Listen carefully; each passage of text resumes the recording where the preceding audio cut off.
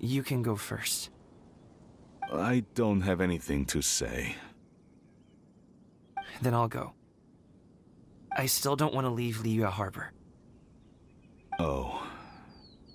I can't say I support that decision, but... Hey, let me finish before you get all worked up. Sit, Shenhe, sit. You must be tired from your journey. Shall I pour you a cup of tea, or would you prefer something else to drink?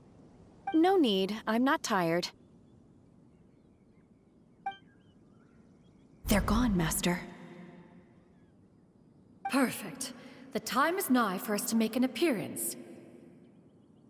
Do you remember the plan when recounted to you? Yes, Master. We aim to give them a demonstration of familial love. So I'll have whatever you are having. All right. What are Auntie XIANYUN and SHENHE doing here? Just how many people are involved in this scheme? I suppose all I can do is just take a seat and see what happens. Perfect. I just so happen to have bought some Sunglow tea recently. It's quite the delectable variety. Or it would be if one has not been forced to drink it every day in the hopes of whittling down one's considerable stash.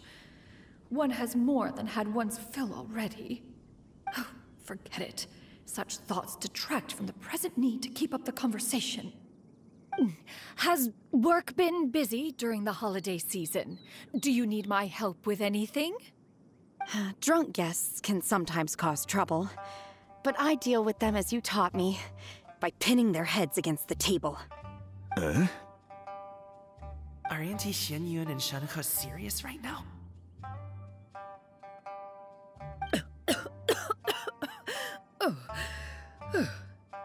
Oh dear. While one was busy orchestrating this act, one seems to have forgotten about Shenhe's various eccentricities. What I meant to ask was, have you made any new friends?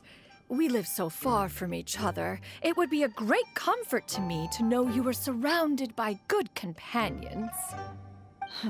You already know of my past circumstances. Recently, I've been conversing with Guoba in the kitchen at night. Guoba can't talk, but his companionship is a comfort. The poor child. Her one friend can't even talk. I guess maybe Gaming is not doing so bad after all. Perhaps I've been too hard on him. Let's move on, shall we? Do you have any plans for today, SHENHE? How about we do something fun? That sounds about right. Take her to do something fun, and perhaps she'll loosen up a bit.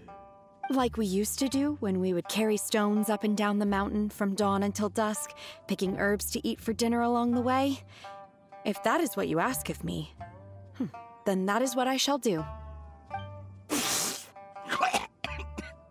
Dad, here, have some tea. Or no, wait, let's not have any just yet. Yeah.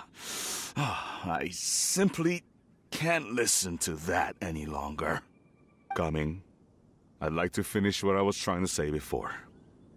I don't support your decision to stay in Liyue Harbor, because living there is too hard on you. If you come home, there will be people to help you. I'm not saying we have to live under the same roof. I know our personalities are too similar to avoid butting heads. But you'll have your entire family around you. Your aunts, uncles, they'll all do whatever they can to help.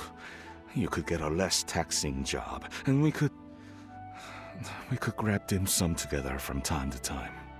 Huh. I didn't know dim sum was such an important affair, Master. Shh. Just think about it, okay? You don't have to decide now. Dad really has changed a lot. He would never have said these things to me before. But thank you, Dad.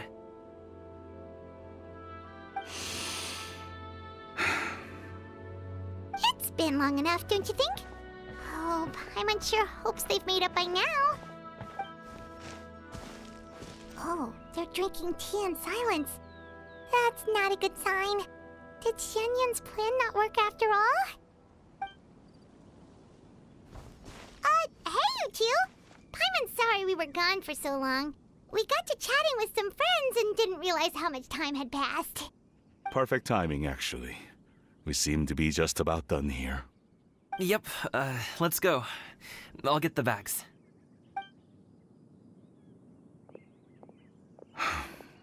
Gaming has grown a lot taller, hasn't he?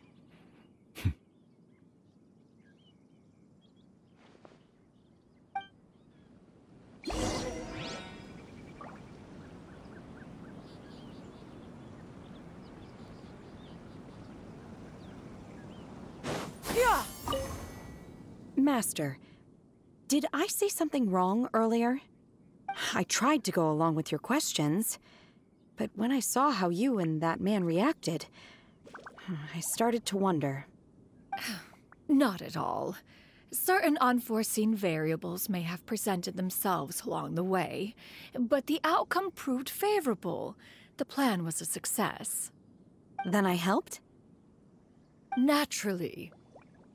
Your purity of spirit is one of your greatest strengths, SHENHE. You need not change who you are.